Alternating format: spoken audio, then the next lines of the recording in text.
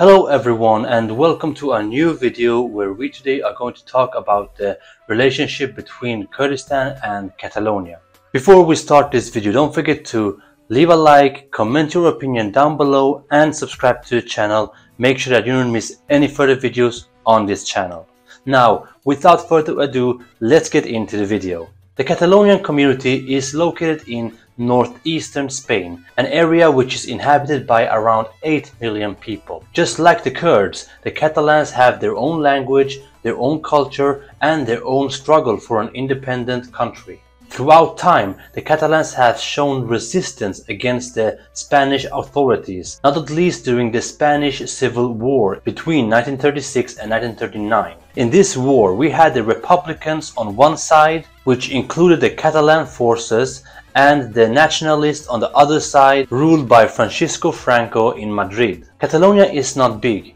Being only 32,108 square kilometers, the country is smaller than present Kurdistan's KRG region. This means that Catalonia would only fill up to 5% of the total area in Greater Kurdistan. The relationship between Catalonia and Kurdistan is today good. However, this relationship was formed relatively late. Catalonia is one of the richest regions of Spain.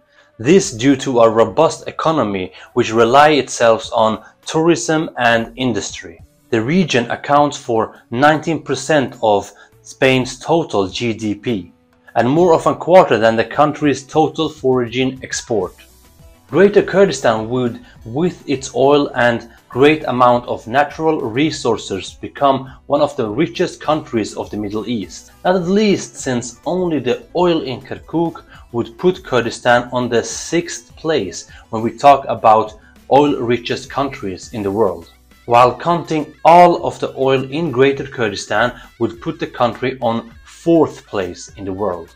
Even though the conflict of Kurdistan and Catalonia is quite different from each other, the conflict can also remind us of similarities between the two. For example, the similarities between the YPG and the PKK contra the freedom fighters of Catalonia was several times mentioned in the recent war against ISIS. And during the Kobani crisis, many volunteers from Catalonia traveled to Kurdistan to participate in the war on the Kurdish side. Comparing the guerrilla forces of Kurdistan and the revolutionary forces of Catalonia, the two groups have many things in common. They both were considered underdogs in the war, they were both underestimated, had little resources, showed great courage, and were famous for their use of female soldiers. Now, the region of Catalonia voted in a referendum just a month before the KRG region in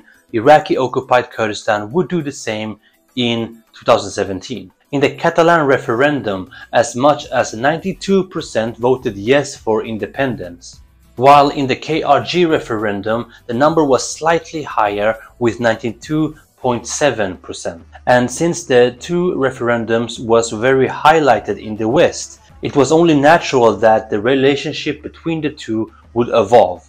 After the Kurdish referendum in 2017, the Catalan president Charles Puigdemont congratulated the Kurdish authorities for the referendum. During the same period of time, Artur Mas, leader of the Catalan European Democratic Party, also said that he supported Kurdistan's bid for independence and applauded Kurdistan's leadership for defending democracy.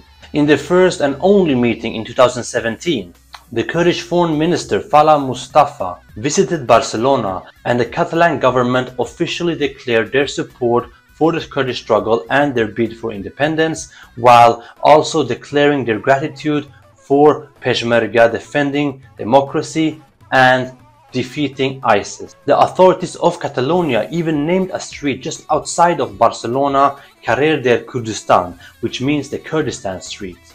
On a table on the wall it says, "A nation in Asia of Indo-European origin divided between Turkey, Iran, Iraq, Syria and Armenia in constant struggle for independence."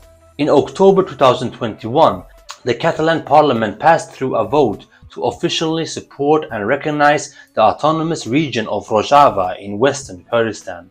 This officially expanded the relation between Catalans and Kurds from the KRG region to Rojava.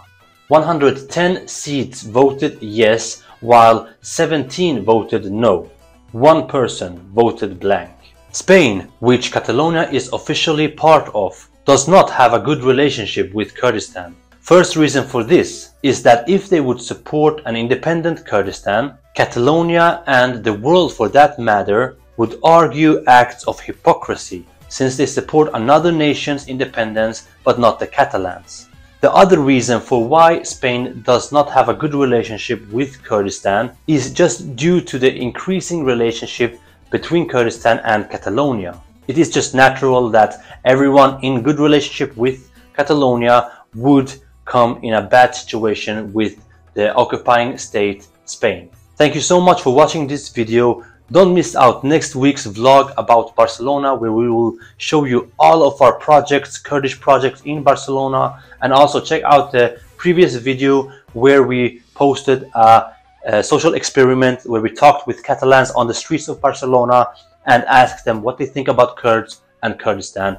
Every link will be down below, and also don't forget to like this video, comment your opinion down below, and subscribe to the channel. Make sure that you don't miss any further videos on this channel.